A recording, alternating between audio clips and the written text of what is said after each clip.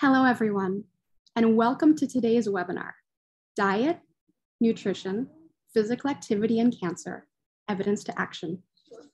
My name is Melissa Habedank, and I will be the moderator for today's session. I am the Senior Director of External Relations and Strategic Health Initiatives at the American Institute for Cancer Research, or AICR. Before I tell you about today's webinar and speakers, I'd like to briefly tell you about the American Institute for Cancer Research, where our speakers and I work. AICR funds cutting-edge research and gives people practical tools and information to help them prevent and survive cancer. Our vision is to live in a world where no one develops a preventable cancer. And driving this vision is our mission: to champion the latest and most authoritative scientific research from around the world on cancer prevention and survival through diet, weight, and physical activity, so that we can help people make informed lifestyle choices to reduce their cancer risk. Now, let's take a closer look at what our speakers will be covering today. Next slide. Today's webinar will discuss how the American Institute for Cancer Research helps people reduce their cancer risk and improve their outcomes after a diagnosis. Specifically, the speakers will dive into the strong evidence behind AICR's 10 cancer prevention recommendations, the compelling research demonstrating that adherence to these recommendations has a substantial impact on cancer risk and outcomes, and programs that AICR offers to help people make positive lifestyle changes.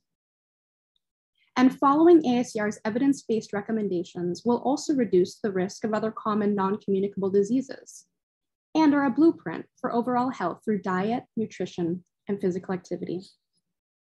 For the next hour, you will be joined by two distinguished speakers, Dr. Nigel Brockton and Sheena Patel Swanner. So let's learn a little bit about each, and we'll do this in the order in which they'll speak today. Next slide, please. Dr. Nigel Brockton is the Vice President of Research at the American Institute for Cancer Research. After more than 2 decades as a cancer researcher, a 2-time cancer survivor, and a fervent cancer research advocate, he joined AICR in 2017. He now combines all of his passions directing the AICR research program spanning the cancer continuum through cancer prevention, treatment, and survivorship. Nigel earned his PhD in genetic epidemiology of colorectal cancer risk from the University of Aberdeen, Scotland.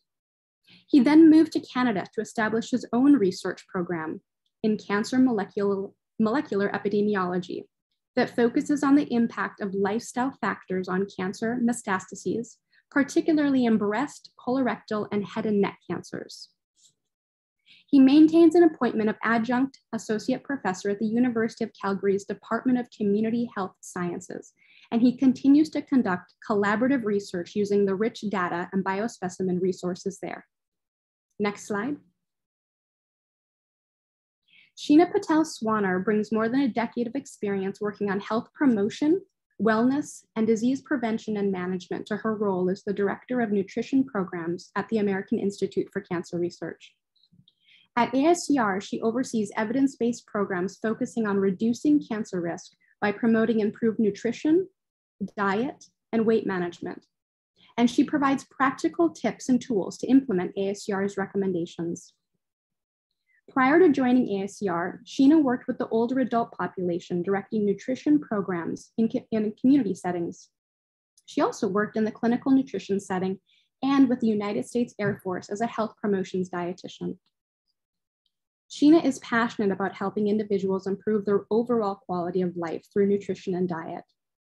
And she is enthusiastic about making cancer prevention a reality by empowering and motivating individuals in a fun, healthy, and inspiring way with her curated content, blogs, webinars, and speaking engagements. Next slide. The speakers do not have any disclosures to report. Next slide. So a few final quick things before we dive in. First, on behalf of myself and the speakers, we want to extend a huge thank you to the Society for Integrated Oncology for making this webinar possible. Second, A recording of this webinar with the slides will be made available on SIO's website. It will also be made available on AICR's website. Finally, please stick around because the speakers will remain available after the presentation for Q&A. So please type your questions into the Q&A box, which will be monitored. And you can begin typing these questions in at any time. You don't have to wait until then, and we'll get to as many of them as possible. Next slide. Now, without further ado, Dr. Brockton, please get us started.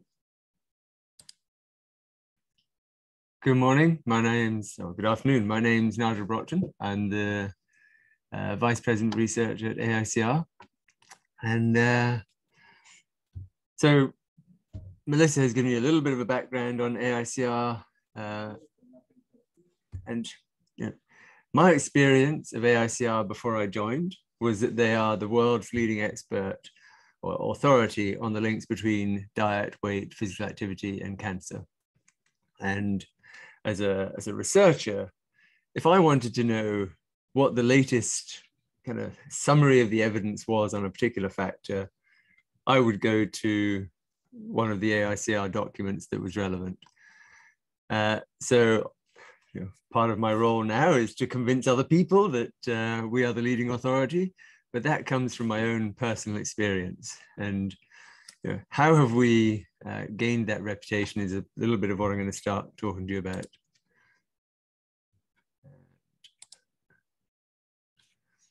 So I first became aware of AICR in 1997 when I started my PhD, and this coincided with them launching the first expert report, which at the time was the first attempt really to summarize all the global evidence relating to diet, nutrition, and physical activity, food and nutrition as it was called then.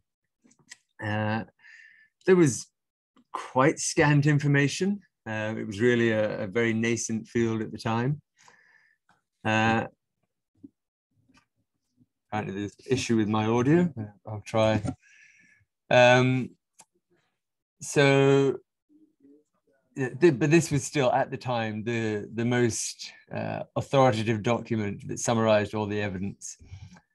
Then 10 years later, the second expert report came out, and there'd really been an explosion both in the volume and the quality of the evidence in that intervening 10 years.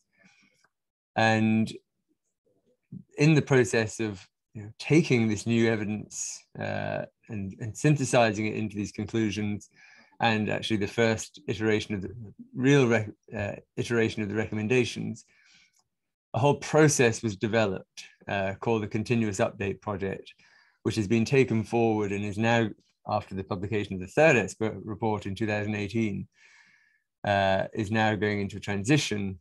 But this is a very rigorous and transparent process. The first two reports were sort of 400 or 500 page single documents. With the explosion of the evidence, or further explosion, if you like, of the evidence over the next 10 years, this is a massive undertaking.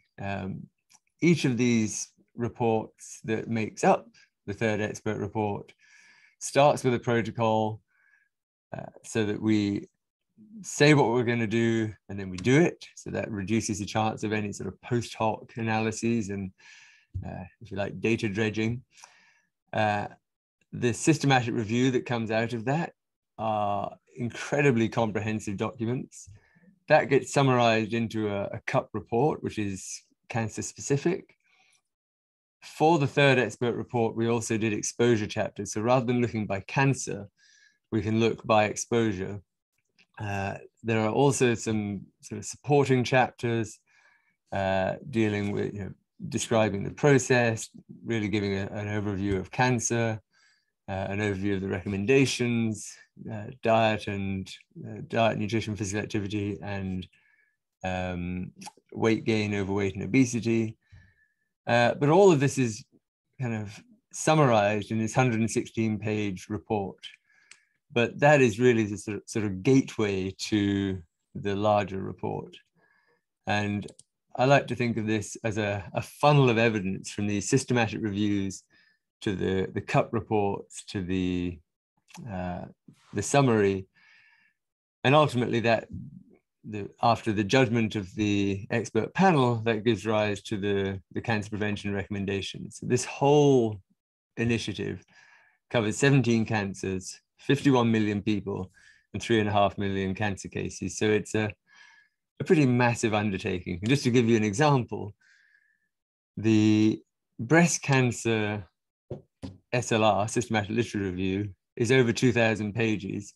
The breast cancer cut report is a little over 200 pages. So if depending on what level of evidence or what level of detail you want, you can track back up and down through these documents, and they're all available online. So these are our recommendations, and I'm going to be going through the evidence that supports each of these.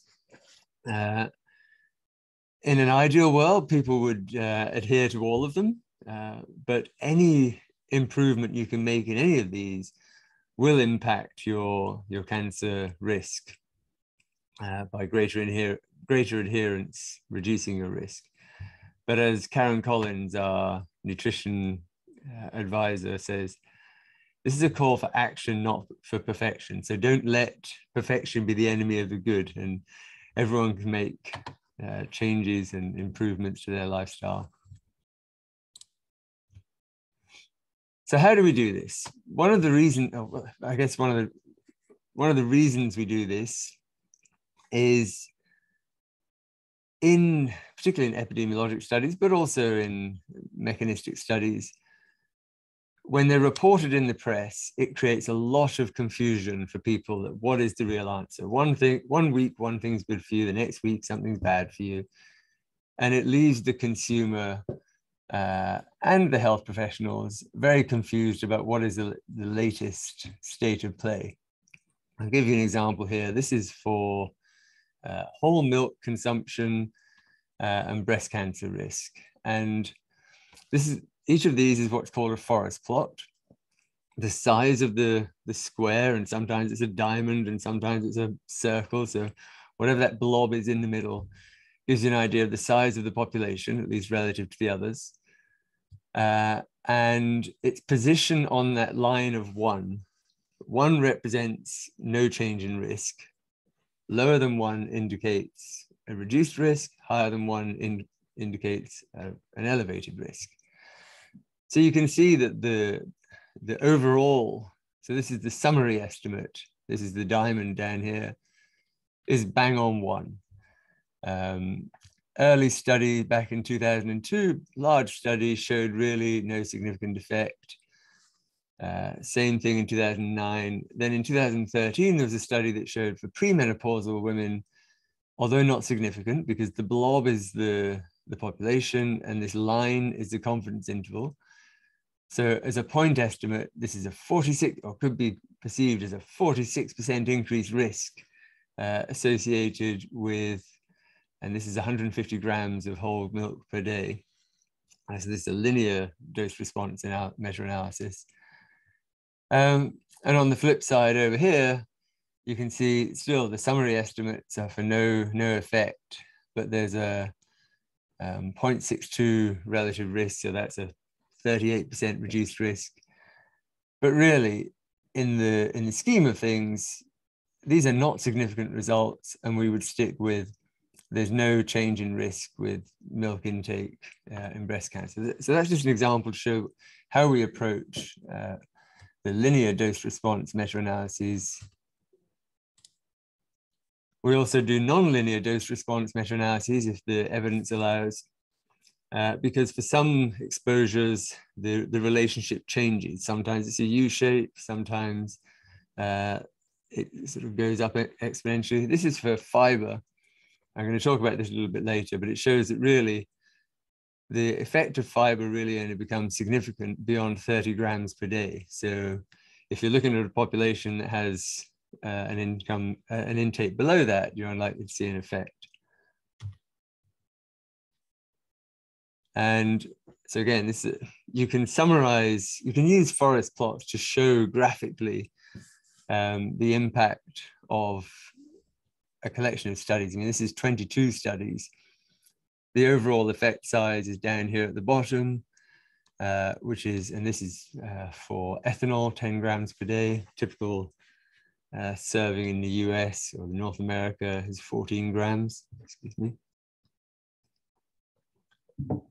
And you can see, although, actually this would be a good example of, back in 1993, this first study, wow, it shows a 15% reduced risk of breast cancer with alcohol consumption, albeit not significant. But just about all of the studies since, and the summary estimate is about a 9% increased risk per 10 grams of ethanol. So this is just a good way to visualize and to come up with a quantitative result for the risk associated with a given exposure. And here, this is linear, this is non-linear, although for breast cancer and alcohol, it's pretty linear. And this is why we make the point that there's no safe dose of alcohol for breast cancer.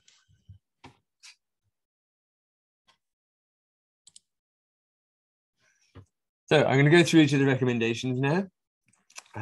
They're largely kind of grouped into activity and body weight, diet and nutrition, and then we have some kind of special recommendations at the end. So start off with healthy weight. Be a healthy weight, keep your weight within a healthy weight range, and avoid weight gain in adult life. And the reason for this is that overweight and obesity increases the risk for 12 types of cancer. You'll sometimes see 13 quoted. That's because IARC added meningioma, which is a brain cancer associated with obesity. Again, this is my reason for kind of laboring the point about forest plots, to give you an idea of how to interpret these. So you'll see the 12 cancers on the right side of that one line. The size of these shapes gives you an idea of the amount of research that's been done. So obviously an awful lot of it in postmenopausal breast cancer and colorectal cancer. The interesting one, and this really, the third expert report was the first time that this was really pulled out, to acknowledge it as a legitimate effect, that early adult obesity is a protective factor in premenopausal breast cancer. It had been dismissed as residual confounding, but it does seem to be a real biologic effect and is an active area of research. But from a public health point of view, we would not recommend that people gain weight in early adulthood, because obesity does tend to track into later adulthood, and then we have problems with the greater risk of other cancers. The next one is be physically active. Be physically active as part of your everyday life, walk more and sit less. So I mean, it's deliberately physically active and not exercise, because any types of physical activity will be beneficial. That's borne out by the data on colorectal cancer, where total physical activity creates an almost 20% reduced risk of colorectal cancer. This is the reason these are reported as occupational recreational, is just because this is where most of the evidence is. But again, strong effects in endometrial cancer, total activity for breast cancer, and strong evidence for vigorous activity in premenopausal. And that may be more to do with the way that the studies in premenopausal breast cancer have been designed and reported. But overall, being active is beneficial. Because physical activity is hard to quantify, excuse me, these were done as the highest versus lowest. So it's not the straight linear or the non-linear dose response, but still strong, convincing, consistent results. So when we launched the third expert report, there was we presented the new recommendations, which were quite similar to the ones in the 2007 report. And somebody made the comment of, well, if you have one recommendation for body weight and one recommendation for physical activity, but you have 5 for diet and nutrition, is that because diet and nutrition is more important? And it's not. It's just that diet and nutrition are much more complex. So if we just said to people, be a healthy weight, be active, eat a healthy diet can mean many different things to many different people. So that's why it's broken down into the component pieces to try and help give people the recommendations to help them lead a healthier life. So the first one is to eat a diet rich in whole grains, vegetables, fruits, and beans.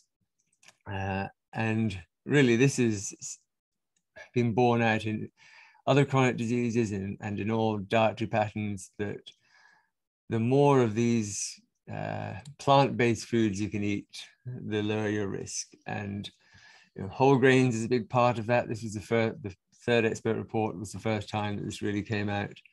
And 17% reduced risk associated with 90 grams of whole grains per day. And that seems to be independent of fiber. But again, fiber has a strong impact on colorectal cancer. 9% reduced risk per 10 grams per day. And the recommended minimum intake is about 30 grams per day. So these are substantial. And the mechanisms for this could be through the microbiome. We don't know the exact mechanisms, but we know that this is a very consistent effect. And to give you this slide again, showing that below about 30 grams per day, there's not much effect of fiber. And then the typical US adult only eats about 15 grams of fiber per day. So this is why our messaging is get that fiber up. And 30 grams in a lot of other populations is really not very high intake. So it's certainly achievable.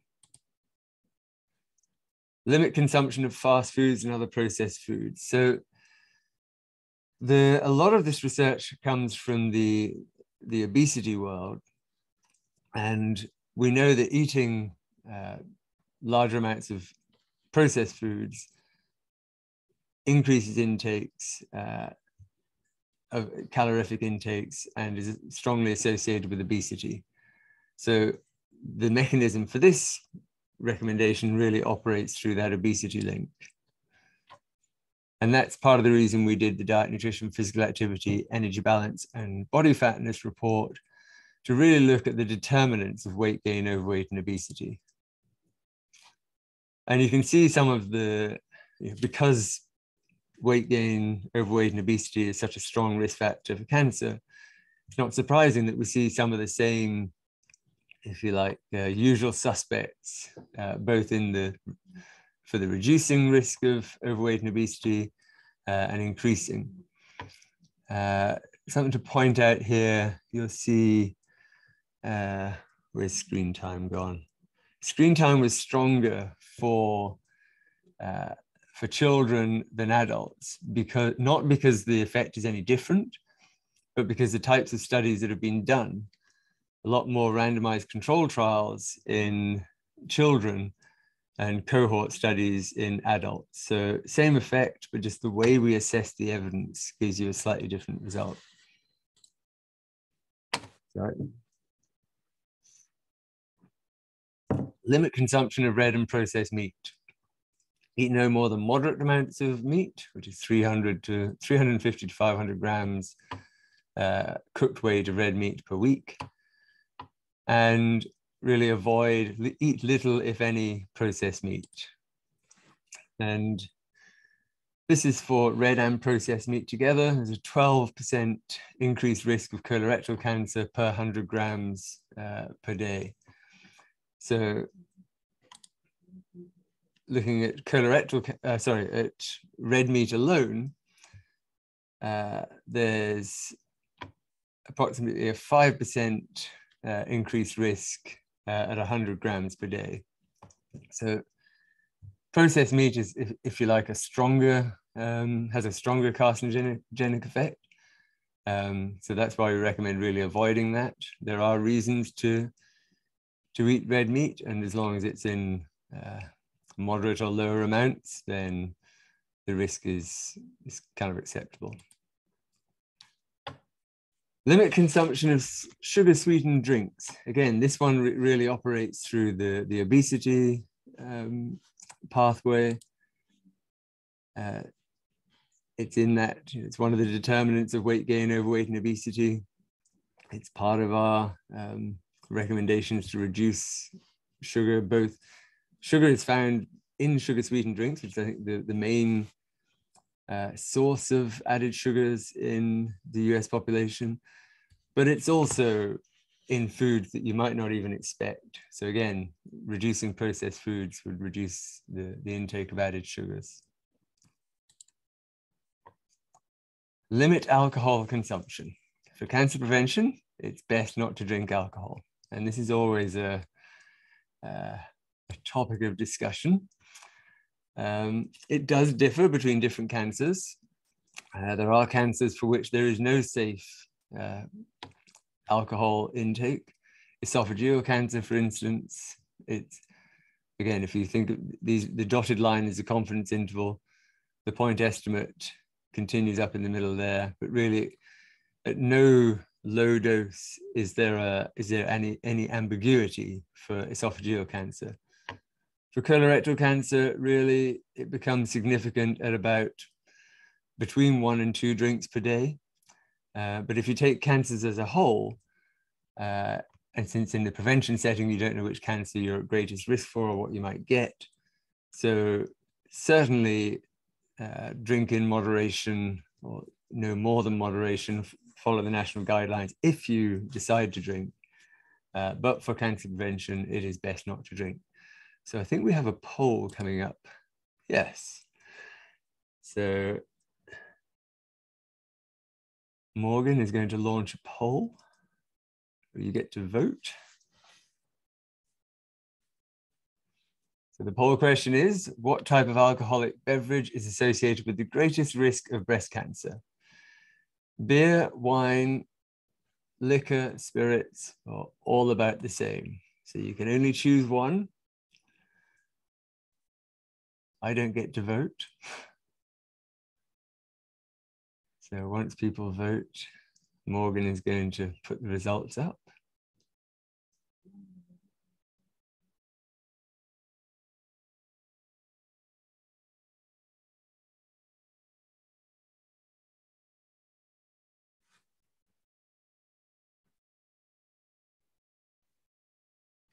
Very good, a very knowledgeable audience. So the answer is that, oh, I need to close that. The answer is they're all about the same. This is the risk for alcohol in pre and postmenopausal breast cancer. The risk is higher in postmenopausal breast cancer, but similar, I guess. And they're all really about the same. The health halo that surrounds alcohol in cardiovascular disease, even that is being questioned now due to the study designs that we used and the inclusion of non-drinkers who are a lot of drinkers who had to give up because of the problems the health problems that it caused. So it's pretty clear that for cancer prevention, we should not be drinking. Don't use supplements for cancer prevention. Aim to meet nutritional needs through diet alone. And there are reasons for people to take supplements, but cancer prevention is not one of them. The slight caveat to that, why has it not clicked forward, is there is evidence, for instance, in colorectal cancer, that calcium supplementation may reduce or can reduce risk, but because there are potentially opposite effects in other cancers, we don't make a recommendation based on this. So this is really for maybe for people at higher risk of colorectal cancer, and certainly a conversation to have with healthcare providers and not just a general prevention message. breastfeeding. For mothers, obviously, breastfeed your baby if you can. It's good for the mother and it's good for the baby. There's a small but statistically significant reduction in breast cancer risk for the mother, and there's a reduction in risk of obesity for the offspring. And after diagnosis, follow the recommendations if you can. We recommend you check with your health professional to decide what's right for the individual cancer survivor. But this is a growing population. There are over 32 million people worldwide living with a cancer, living beyond a cancer diagnosis.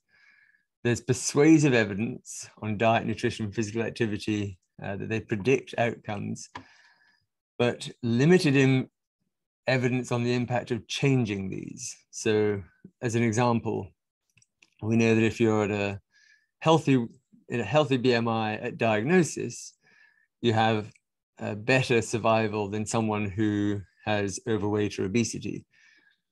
The caveat to that is we don't have strong evidence right now for what weight loss does in that situation. Does that, if you go from having obesity to a normal weight, does that improve your outcomes? So this is kind of an acknowledgement of some of the limitations of that evidence, but the CUP expert panel judges the following recommendations is unlikely to be harmful if you finish treatment. And this is really a key future direction for research in the future. And this is going back to the 2014 report where, following the same process that we do for the incidence data, looking at the what is the strength of evidence for each of these exposures in the survival setting, and really nothing reached the bar of strong evidence. Several factors in this sort of limited suggestive area, but nothing that we felt was suitably strong that we could make specific recommendations to cancer survivors or even breast cancer survivors. So that is an area of research that's ongoing. We have just repeated the breast cancer survival analysis, and they've been actually submitted, rather than a CUP report, they've been submitted for academic publications. So there will be an update, but there's only been kind of incremental progress in that area. So certainly an area that we are hoping for more evidence to accumulate in the near future. So going back to what we know, this is in the back of our third expert report, the printed summary. This is a very helpful fold out. I know it's very small to see on here, but really these exposures that are categorized by diet and nutrition, physical activity, body fatness, and each of the cancers down the side. This includes the limited suggestive. Maybe more helpful is the strong evidence matrix, which shows for each of these cancers what we really know. For things like prostate cancer, we really only know about adult body fatness and adult attained height. And we can't do much about our adult attained height. So really, in terms of what you can do to reduce prostate cancer risk, it's just maintaining a healthy body weight. For colorectal cancer, there's 10 factors. So a very preventable cancer, and also one of the most common cancers. So it is one of the drivers of our recommendations, some of our recommendations.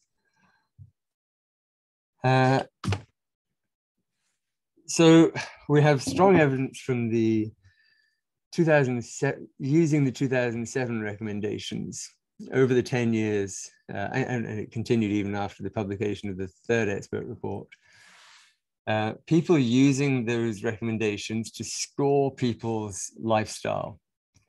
But one of the problems was that each group really defined the score in a different way. So whilst overall it was very helpful, directly comparing the studies that scored adherence to the lifestyle was very difficult. So I didn't mean to click that one forward.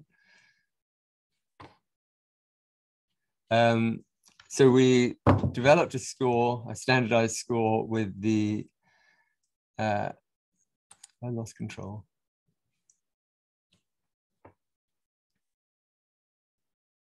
sorry. We developed a score with the National Cancer Institute. And so this is a standardized way of scoring each of these. And there's now a website on the National Cancer Institute page, or a web page on the National Cancer Institute site, showing how to use this score and all of, how it was derived. And there's a couple of papers published. So we really hope this is going to help to make the adherence studies much more useful, but both for cancer risk and survival outcomes, following these recommendations has a strong effect on people's outcomes. And here's a graphic that shows how the score is worked out. Really, you get, if you're not meeting a recommendation, you get 0 points. If you're kind of meeting the recommendation, you get half a point. And if you're meeting it, ideally, you get a full point. So that's, in summary, how these things are scored. So I'm going to hand off to Sheena, who's going to really show you how to take these recommendations and make them a reality in real life. Thank you for listening.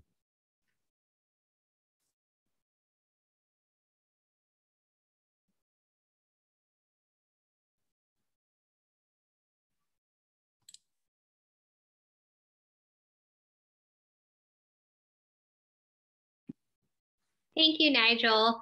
Well, now that you guys have heard about the recommendations and the research that supports them, I want to take some time to talk about how you can put AICR's recommendations into action. We know the what and we know the why, and now we're going to dig into the how and that practical aspect. And so for the providers out there, we know you wear a lot of different hats day to day, and there isn't always a time that you may have to focus solely on behavior change and education. And, we know those things take time.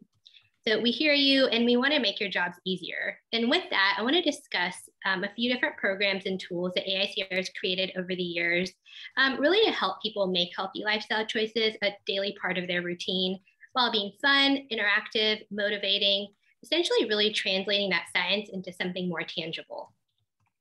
And today, the programs and tools that I'm going to be giving you a brief overview of are AICR's Cancer Health Check, our Healthy 10 Challenge program, our Healthy Recipe program, our media library, and then I'll end with talking about AICR's online store. So to get into it, I'm going to introduce AICR's Cancer Health Check. This is a really great online assessment to help individuals determine how closely they're following our recommendations. So kind of the adherence to the recommendations that Nigel just went over. It's a really fun, easy to use tool that can be accessed on a phone, a computer, tablet. It can be taken in under 5 minutes, and it's really accessible. So once an individual starts the assessment, they'll answer a series of questions based on what they're eating and how much they're moving, along with other kind of lifestyle-based questions that will then kind of be compiled, and an individual will receive personalized feedback in the form of a report summary at the end. And this report summary will highlight different areas that an individual is doing well in, and then also highlight the areas where there still needs to be some improvement. It's a really good snapshot into providing information to really make individuals aware of their current behaviors, and then helping them, giving them some practical kind of tips and resources to help them transition to kind of some healthy changes.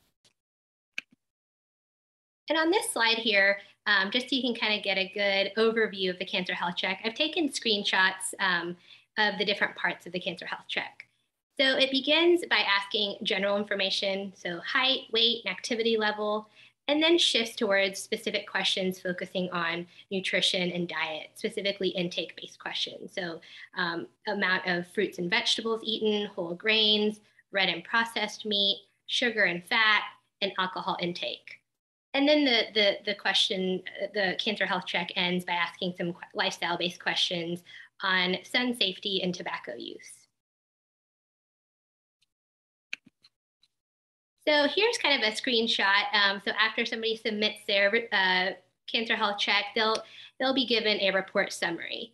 And so the report summary is kind of broken down, as you can see, into different categories there. And next to each category, there appears different smiley faces. So you have the happy face in green, the expressionless face in yellow, and then the sad face in red. A happy face or that green smiley face indicates that someone is following the recommendation. The expressionless face, indicates that, hey, you might be following parts of the recommendation. You still have some improvement to make in that area. And then the red sad face means you're currently not following the recommendation and there is some room for improvement. So the report summary also goes further into detail, and it does provide, again, specific information on small improvements that are achievable, and then links to different areas on AICR's website on what an individual can do to improve in that specific area. So it's really nice. It kind of gives them that snapshot and then allows them to kind of find out more about it. Really great tool because it can be easily shared. The results can be emailed or shared on social platforms. And in my conversations with healthcare professionals, I've talked to several dietitians who actually have their patients take Cancer Health Check before an appointment, and then they review the results with them. And I've heard that this is really great. It helps both the provider and the patient, can help start that conversation, help with goal setting. So definitely be sure to check it out. You can go to cancerhealthcheck.org to take the Cancer Health Check and learn more about it. All right, so our next program is our Healthy 10 Challenge. This is a really fun lifestyle program that we actually launched and rebranded last February. The Healthy 10 Challenge is a 10-week program that uses practical approaches to putting our recommendations into action, one step or challenge, if you will, at a time. So there's 10 challenges, one challenge per week, that focus on either nutrition and diet or physical activity and movement related goal. And each week really alternates between the two, as we know both are key elements as a part of a healthy and balanced lifestyle. And so on the screen, you can kind of see here, what each week's focus is. So for example, week 1 focuses on, focusing on a healthier plate. Week 2, again, then, shifts to kind of movement, getting up and kind of moving, and so on and so forth. The challenge here is really, had been designed to meet individuals where they are, to help people build healthy habits to lower cancer risk along with other chronic diseases.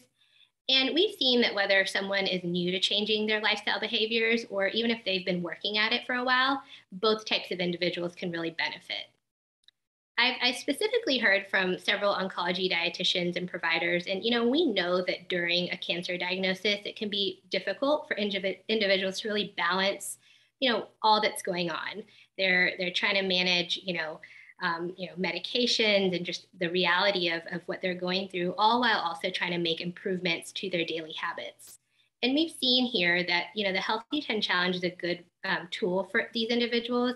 It really meets the people where they are. It's a self-paced challenge. It's easy to use. We've made it so it's not overwhelming and it's friendly. And the great thing is it can complement and support potential other nutrition programs or classes a patient may currently be enrolled in. And the great thing about the Healthy 10 Challenge is it can be repeated. An individual can take it as many times as they want. And then also once you sign up for the challenge, you have access to all the materials that the challenge offers. So after signing up for the challenge, individuals will start receiving emails with tips, tools, motivations that really guide them through that 10 weeks. And, we've heard that this is also nice, especially for individuals who may not be following up with a provider as often, but they still kind of want some type of support or program to go through. Again, the challenge features a variety of delicious recipes, handouts that can be printed, along with other tools. And so definitely encourage everyone to check that out. You can go to the website. It tells you all about the challenge. And then also we have a great page on there that highlights, again, some of that research if you're interested as well. So healthy10challenge.org. All right, and our next program, AICR's Healthy Recipes, a very popular part of our website. We have a great variety of recipes. You can search by specific ingredients or even a type of dish that you're looking for. And all of AICR's recipes really have been created and developed to support cancer risk reduction and survival. Our recipes really feature several cancer protective ingredients, like those fruits, vegetables, whole grains, beans, legumes, and really take into consideration and incorporate our 10 recommendations. We recently as well have added in some new symptom-focused recipes that may be helpful for individuals that are newly diagnosed or someone that's going into treatment. So certain considerations for different side effects, whether it's constipation or nausea, mouth sores, or trouble swallowing. So that's a really great new addition we have. So if you're looking, for an appetizer, a main meal, a salad, even some healthy beverages or kid-friendly recipes, we really do have a great variety. One thing that we've also recently done in the last year is update all of our recipes. We have a nutrition facts label with each recipe, so you kind of know the nutrient breakdown. And then many of our recipes also have videos that can be really helpful to just kind of walk you through it.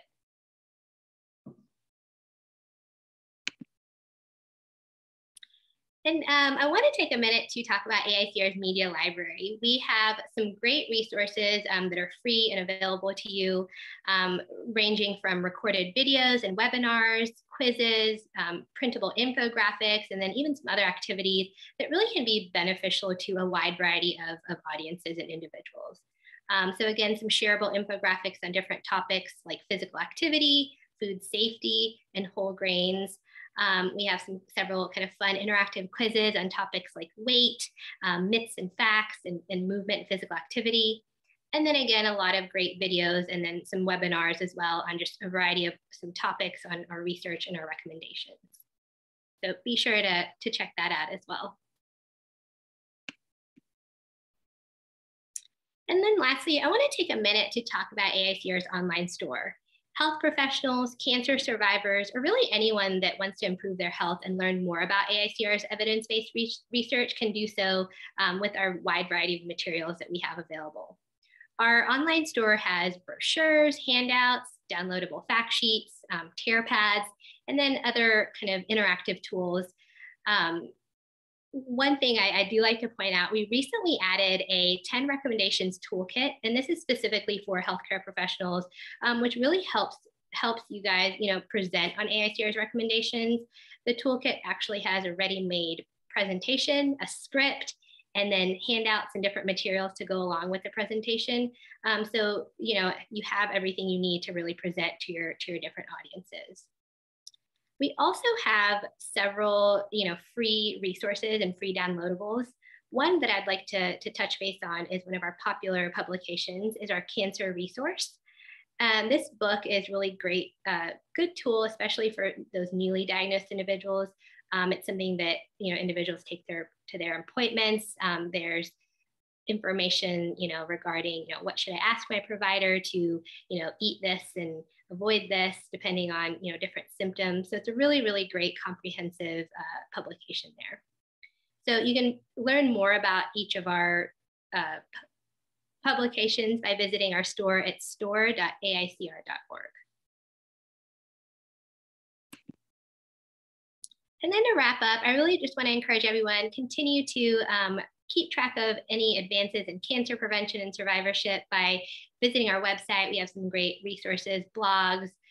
We have a monthly e-publication that goes out, our Cancer Focus that you can sign up for, as well as a healthy recipe that we send out monthly. We're active on all of our social media platforms, so be sure to follow us and interact with us. And thank you all so much. I will hand it back to you now, Melissa. Thank you so much, Nigel and Sheena. So this concludes the presentation portion of our webinar, and we're going to begin the Q&A now. Thanks to those of you that have inputted questions. Keep them coming. We'll get to as many as possible. I'm going to keep my camera off here, but I know that Nigel and Sheena are ready. So let me just open up the Q&A box here. Let's just start right here at the top. In 2007, the meat guidelines said, quote, limit consumption of red meat and avoid processed meat, end quote. In 2018, it was unfortunately altered to, quote, limit consumption of red meat and processed meat, end quote. Processed meat is considered a class 1 carcinogen by the WHO. Why was this changed? So I think this question is to me. This really comes down to accessibility and of the recommendations and people's willingness to pay attention to them. It hasn't really changed. If you look at the sub recommendation, it says, eat little, if any, processed meat. So, and our kind of messaging on this is, if you have a hot dog at a ball game, or a ham sandwich, it's your daily habits that impact your cancer risk. So we defined what is meant by moderate amounts of red meat. We still say limit processed meat, but if we don't want to freak people out, and just generally with the recommendations, and we get this across some of the others as well, where people are like, why don't you tell people never to do this? Because if people read that and they think, well, I can't meet that, so I'm not going to do any of them. So it is kind of a messaging piece as well, but the underlying evidence is very strong, and our message is aimed at the whole of the public. Hope that answers the question.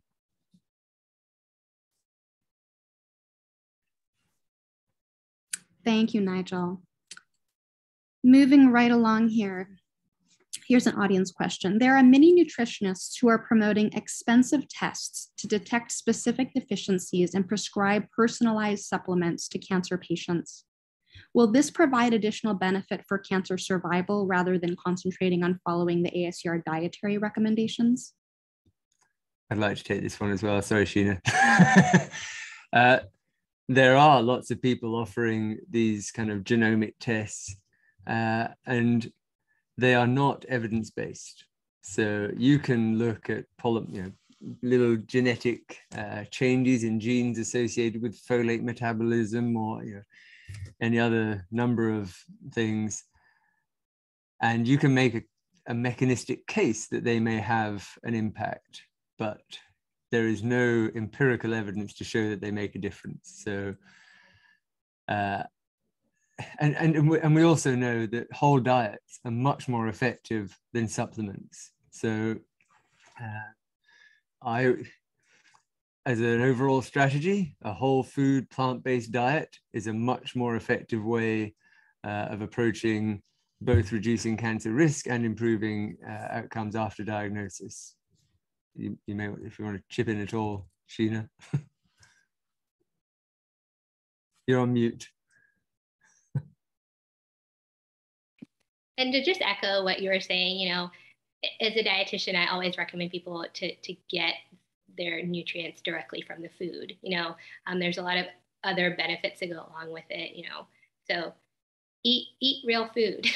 That's the message there. All right, here's another question from the audience.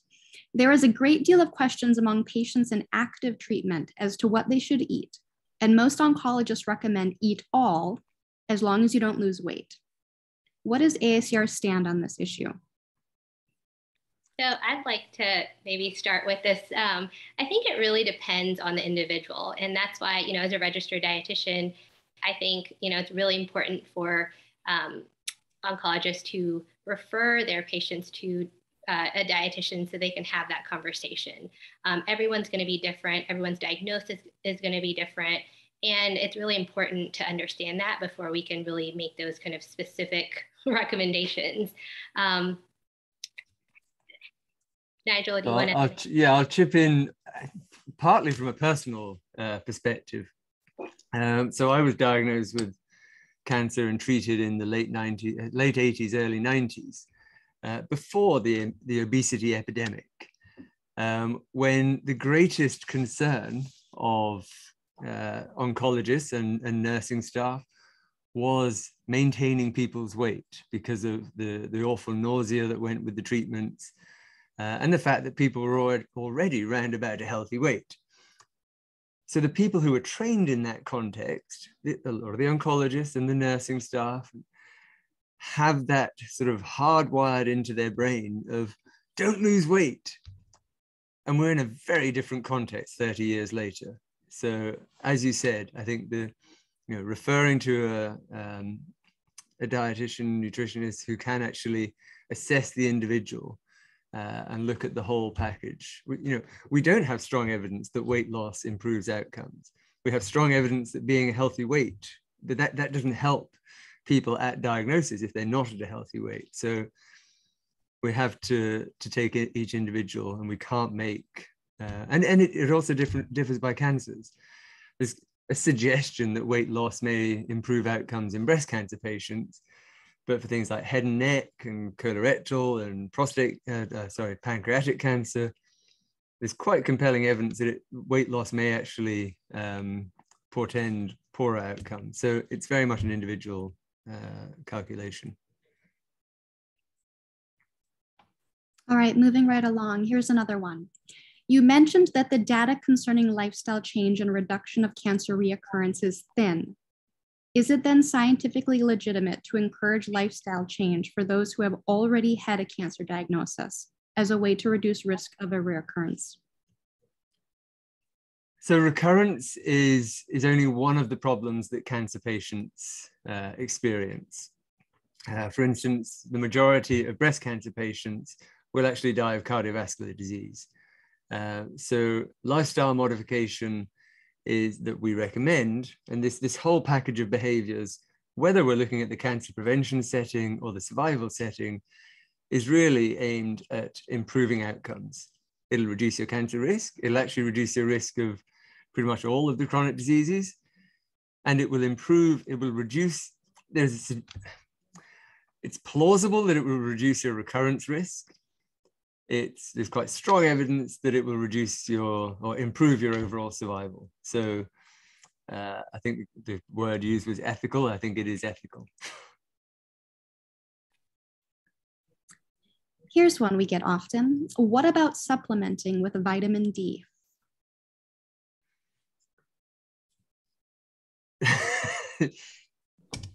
Sheena, I'm happy to answer it, but go ahead. Again, there's a lot of plausibility of how it could benefit, but the evidence is not actually very strong. There have been trials done in the prevention setting, and in fact, a lot of my work in Canada was on vitamin D, and we all kind of want it to be true, but we just don't have strong evidence that it makes a big difference at the moment. And I was treated for cancer in the era of beta carotene being seen as the magic bullet. In fact, my mother was giving me beta carotene tablet capsules. And then when the intervention trials were done, it showed it increased the risk of lung cancer recurrence. Then a lot of my PhD was in folate metabolism, which seems all good, but now there is evidence that too much folate may actually increase the progression of pre-malignant lesions. And vitamin D seems all good, but we just don't know, that we're not going to do any harm. So, and most of the population now are not actually vitamin D, certainly not deficient. There is some level of insufficiency. The Institute of Medicine did raise the recommendation about probably 11 years ago now. Some would argue it's not high enough, but we don't have the specific evidence to really support a sort of deliberate supplementation with vitamin D. Thanks, Nigel. Thanks, Sheena. So unfortunately, our time is up. I'm seeing more questions come in, as I know the speakers are too, and I feel like we could probably talk for another hour, but this is a 1-hour webinar, so we need to get going. However, Morgan, if you could pull the slides back up, I just want to point out to all of you that you're welcome to contact the speakers, and their email address is up here on the next slide when we get there. So the conversation doesn't have to end here. Thanks to all of you for joining us today. We want to be conscientious of the time and let you all get back to to clinic and everywhere else you need to be. So thanks again to SIO for allowing us to be your speakers today, and have a great rest of your day.